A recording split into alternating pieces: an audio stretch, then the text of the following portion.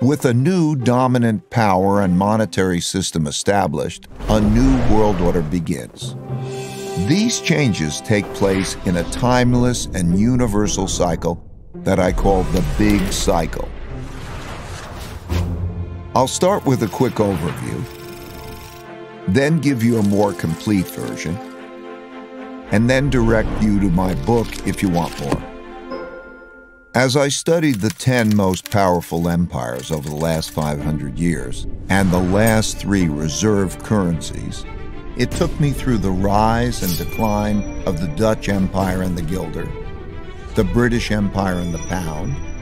the rise and early decline in the United States Empire and the dollar,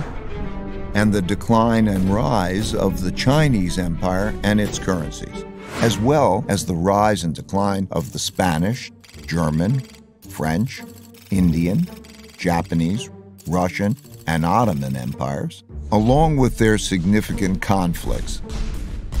as measured in this chart. To understand China's patterns better, I also studied the rise and fall of Chinese dynasties and their monies back to the year 600.